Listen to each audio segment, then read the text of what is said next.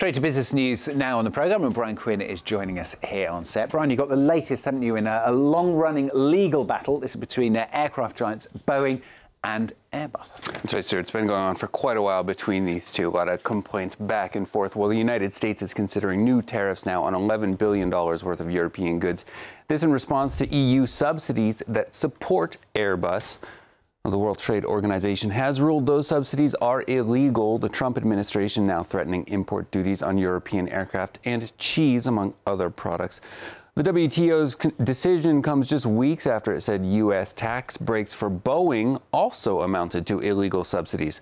Washington and Brussels have been accusing each other of illegally supporting their domestic aircraft industries for 14 years now. If the U.S. does impose tariffs, it will mark a significant escalation of some already tense trade relations. Well, next, Ghosn has released a video interview accusing Nissan executives of, quote, backstabbing and playing a very dirty game. Lawyers for the former chief of the Renault-Nissan alliance played the video for journalists Tuesday as Ghosn remains in detention, rearrested last week on new allegations of financial misconduct. Ghosn has already spent over 110 days locked up amid multiple rearrests. A family lawyer says he's being held hostage to force a confession. In the video, Ghosn says his downfall was engineered by Nissan executives to head off a merger between the company and French partner Renault. This is a conspiracy. This is not about specific events. This is not about, again, greed. This is not about dictatorship.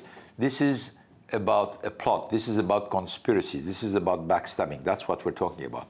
And why? So you can say, why this happened? Why it happened? Because there was first a fear that the next step of the alliance in terms of convergence and in terms of moving toward the merger would in a certain way threaten some people or eventually threaten the autonomy of Nissan. Turning now to the markets, European indexes opening in the red amid investor concern over Brexit and a likely disappointing U.S. corporate earnings season. London FTSE 100 down just over 0.25%. The CAC 40 here in Paris down over 0.33% as Airbus shares drop 1.6% on the open on that U.S. tariff news. The Frankfurt DAX down just under 0.2% at the open. Asian indexes mostly gaining Tuesday. Industrial automation giant Fanuc up 2% in Japan. The Tokyo Nikkei closing up just under 0.2%. Chinese giant Tencent making some gains in Hong Kong. It's ending the day up around 0.2% as well. Shanghai just barely in the red. The Kospi in Seoul ending the day up just over 0.1%.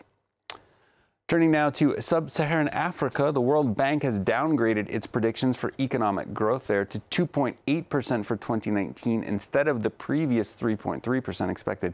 At issue, falling prices on raw materials. Since 2015, the trend has put an end to nearly a decade of rapid growth. Other factors at work as well, including the U.S.-China trade war. Peter O'Brien and Bilal Tarbe report. Fog lingers over Lagos as the economy fails to lift. In sub-Saharan Africa, growth last year was weaker than expected. This year, it's the same story, with a revised growth forecast of only 2.8%.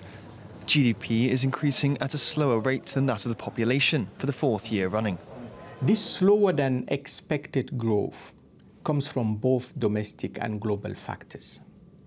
Globally, a volatile economic and financial environment, which is also characterized by rising trade tension, but also recovering but uncertain commodity prices. 3 countries together make up more than half the region's economic output, but various challenges have stunted their contribution. In Nigeria, growth remains below 2%. Investors remain cautious about South Africa, which has recently come out of recession, and Angola's economy continues to shrink. Meanwhile, the World Bank says high inflation and large debt burdens are damaging the prospects of other countries. Poorly managed debt, fiscal deficits that are rising, and inflation that is still crippling in a number of countries are taking a toll on African economies.